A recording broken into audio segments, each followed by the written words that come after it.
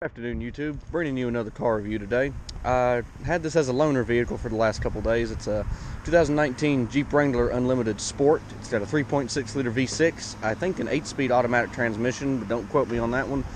Pretty base model, cloth interior, stock wheels and everything, but had it as a loaner, had to drive it in a parade for some friends and family of mine, and loaned it from a dealership, so they let me have it for a couple days, so figured I'd give you all a review of it. So this one is painted in the yellow paint with a soft top. It has a black cloth interior, and it is a 2019. For a base model, it's fairly loaded. It's got all the amenities. It's got power windows, power door locks, power mirrors, infotainment, automatic transmission, 4-wheel drive. It's got leather steering wheel, a lot of nice textured plastic throughout it, double tiered console, again black cloth seats front and rear with a vinyl soft top. Does have a 6-speaker stereo system in it, and it has Sirius XM. This does have push button start. And here's the window sticker for this particular Jeep in general, and this totals for a price of just under $39,500. Fuel economy rating for this one is 18 city, 23 highway, 20 average. So, and this is a 2019 4x4. So to open the hood on these, you just pop these latches off, reach under, and tilt it to the right on this particular one.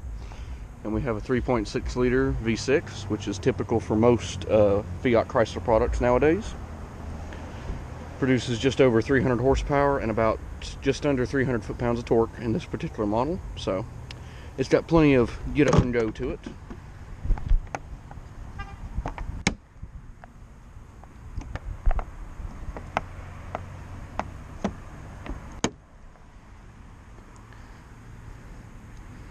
Got nice paint on it, power heated mirrors, and it does show on the doors here, I don't know how well you can see that, it says T50 right there on all the hinges, so you can know what size to use to take the hinges off.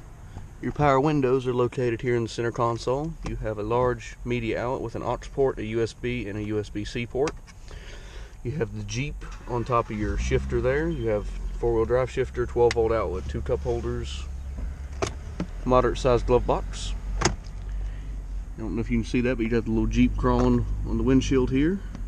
More little Easter eggs everywhere. This one does have the factory option Jeep floor mats, which look kind of like a topographic surface throughout the interior, front and rear. You got the Jeep there in the center, and over on this side you have a pickaxe and a shovel.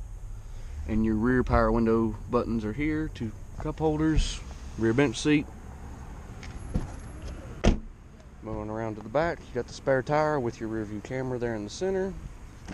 On this one though, you don't really have a folding out soft top here, so you kind of have to go underneath and into the rear of the vehicle. You got a 12-volt outlet over here.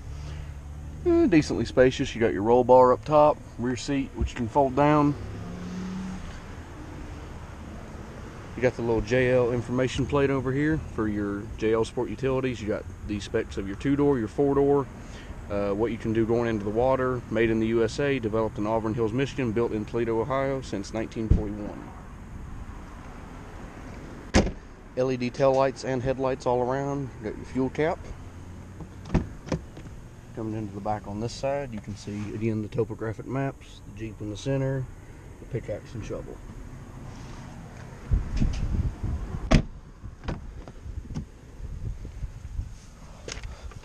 Hopping into the vehicle now, you'll have the key, which is this large key fob, very thick, a little large for my taste, with lock and unlock in it. You do have a folding out key for the driver's door and the rear boot. This is Jeep on the back. And to start, just put your foot on the brake, start the vehicle. full comprehensive gauges. You got the Wrangler there in the background with the Jeep traversing across the bottom. You have a full selection of menu options for your speedometer, vehicle info on battery,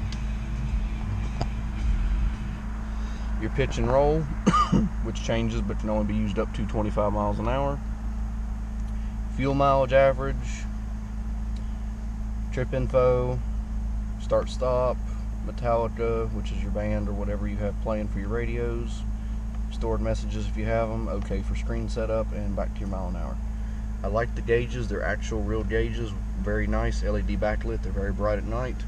Over on your door panel you got your power locks, power mirrors, door handle, cubbies down the bottom, paperwork, nice infotainment screen, climate control down here. Also up here you got your standard radio, typical in most Fiat Chrysler products for the last 3 to 4 years. Very easy to work, very easy system. Got your e-brake. So hope you enjoyed this review. If I have it a little longer, I may be able to get a driving review out of it. If not, I may be able to get it another day. Thank you all for tuning in, and see you on the next one.